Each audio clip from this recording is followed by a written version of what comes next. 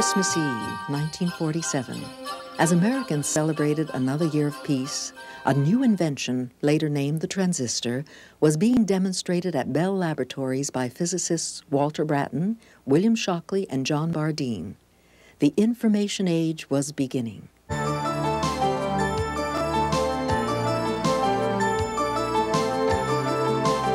With the advent of the transistor, the world would soon witness the start of the computer revolution and the creation of new consumer products.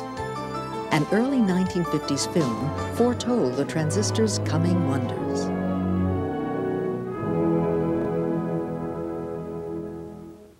You may be able to get music with a flick of your wrist from the so-called Dick Tracy radio.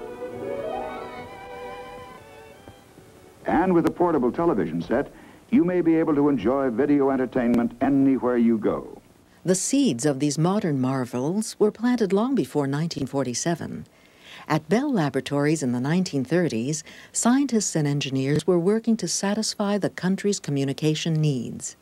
In those days, telephone systems used electromagnetic relays to switch calls, and vacuum tubes were employed to amplify signals. But the vacuum tube was fragile, expensive, wasted power, and had an unpredictable lifetime. Development led to smaller, more efficient models, but vacuum tube capabilities were reaching their limits. The quest for a more reliable, long-lived amplifier began. Scientists at Bell Labs decided to concentrate this search on unusual solid materials called semiconductors.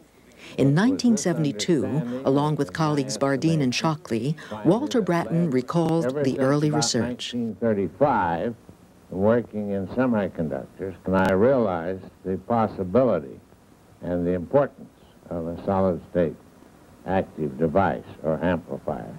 The motivation for the work that I was doing was trying to understand what was going on in semiconductors, especially at the surface between a semiconductor and a metal or between two semiconductors. Scientists in many disciplines were studying the properties and behavior of semiconductors. Their intriguing properties suggested promise for finding a viable amplifying device to Bell Labs physicist William Shockley. This led me to see if one could not find other ways of accomplishing the same sort of things that vacuum tubes accomplished. And I went through a series of trials of this sort prior to World War II. And in fact, Walter Brattain and I worked together trying to make a version of a transistor in late 1939 or early 1940. As recorded in the team's laboratory notes, these early experiments failed, but they provided data and theories that proved critical to future progress after the end of World War II. By 1946, Bell Labs was committed to a major effort to create a working solid-state amplifier. A larger group of researchers from many disciplines was assembled to study semiconductors, including the newly recruited theoretician John Bardeen. The team concentrated on semiconductors with the simplest crystal structures, namely silicon and germanium. In an early film on semiconductors, Walter Brattain explained. We have shown here a two-dimensional representation of the germanium lattice. Germanium has 4 electrons, 4 valence electrons. It shares one of these valence electrons with each of its 4 neighbors. When arsenic as an impurity occurs in the germanium crystal, it goes in substitutionally in the place of a germanium atom. The difference, however, here is that the arsenic has 5 valence electrons, and it only needs 4 valence electrons to make up these chemical bonds. Therefore, we have 1 electron left over that's free to wander around the crystal and conduct electricity.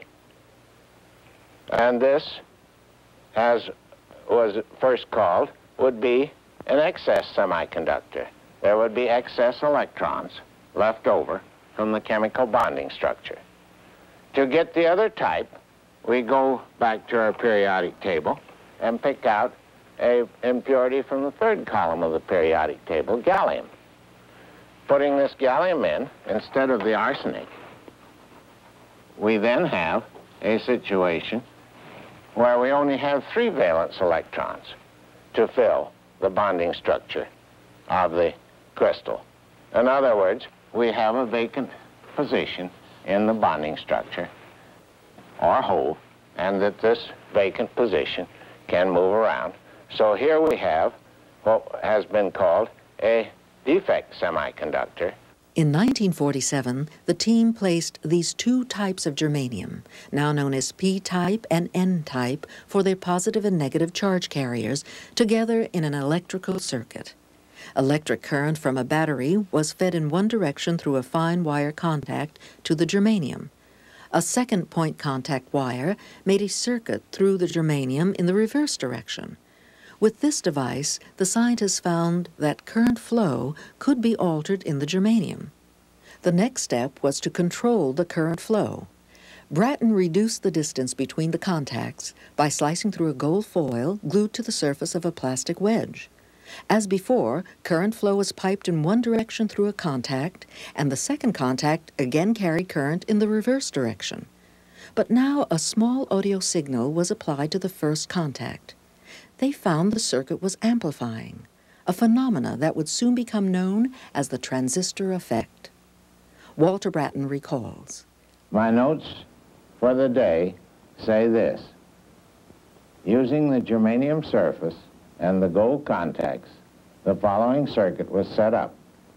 This circuit was actually spoken over, and by switching the device in and out, a distinct gain in speech level could be heard and seen on the scope presentation with no noticeable change in quality. It was determined that the power gain was of the order of a factor of 18 or greater. Just days later, on December 24, 1947, the team demonstrated that the device could oscillate, unambiguous proof of significant power gain. The long research effort had achieved its goal, and the transistor could now be developed for practical applications. Information about the use and potential of the transistor was made a public affair. This is how my voice would sound over a 75-mile telephone line that has no amplifying device. Now, with a transistor amplifier in the line, my voice is amplified so that you can hear me distinctly. This open exchange of information accelerated the growth of the new solid-state industry. The next challenge was to develop a transistor that was reliable, met rigorous performance standards, and that could be produced economically. Intensive development began within AT&T and many outside companies. Shockley's original idea for a junction transistor and new methods for preparing semiconductors were soon developed. 5 years after the discovery, commercial transistors were being used as amplifiers, detectors, and switches in a variety of electronic systems. The first transistorized digital computer, TRADIC, was developed by Bell Labs for the Air Force, and soon other companies followed the lead. Over the next several years, transistors became so reliable that they were an integral part of AT&T's Telstar, the world's first communications satellite. Since the early 1960s, solid-state technology has grown explosively. With the invention of the integrated circuit, scientists first placed hundreds, then thousands, and eventually millions of devices on a tiny microchip. In recognition of their pioneering efforts, Shockley, Bratton, and Bardeen received the Nobel Prize in 1956. But important strides continue to this day. One new Bell Labs invention allows transistors to be produced atomic layer by atomic layer. Alfred Cho explains. Molecular beam epitaxy is like spray painting a surface with atoms and molecules. We are actually putting down atoms, one atom at a time, on a surface of a base which we call substrate to grow single crystal thin films.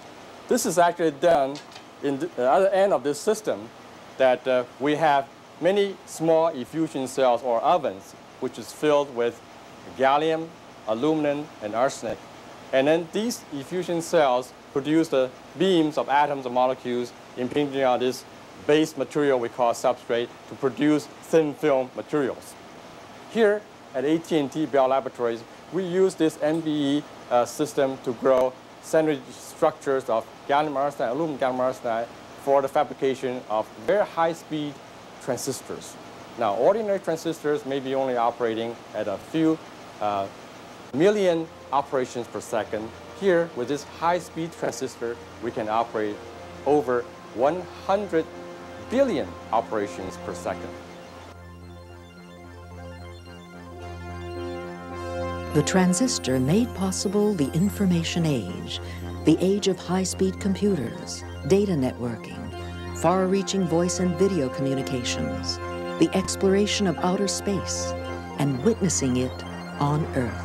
It's one small step for man, one giant leap for mankind. Born of an intense research mission and coordinated teamwork, the transistor continues to shape our modern world.